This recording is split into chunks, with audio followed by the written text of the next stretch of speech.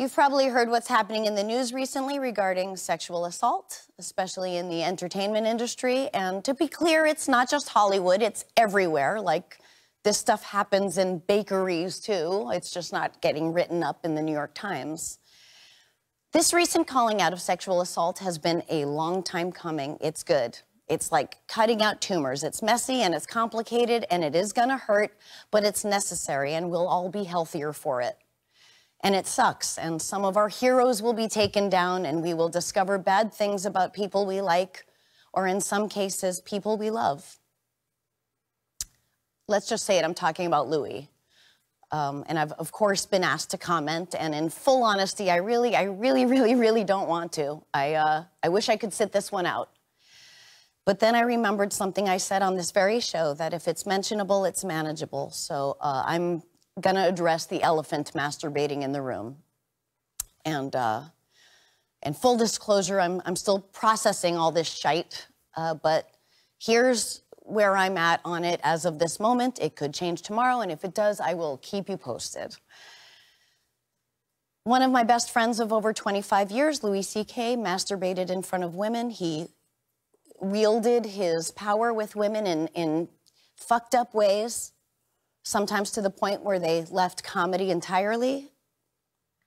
I could couch this with heartwarming stories of our friendship and what a great dad he is, but that's totally irrelevant, isn't it?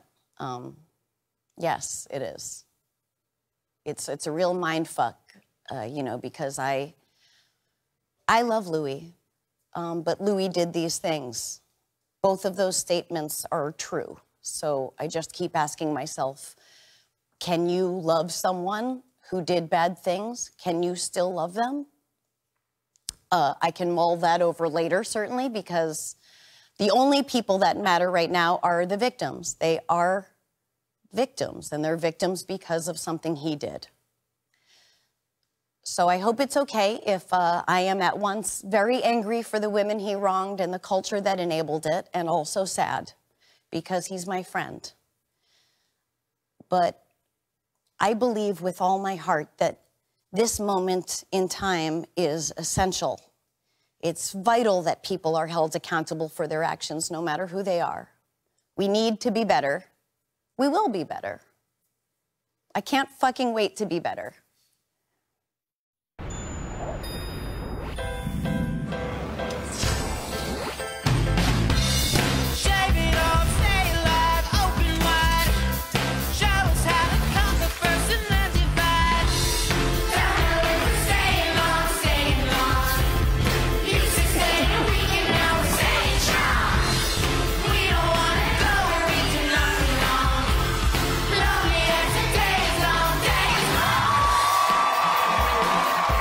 My favorite Moyle and yours, Sarah Silverman.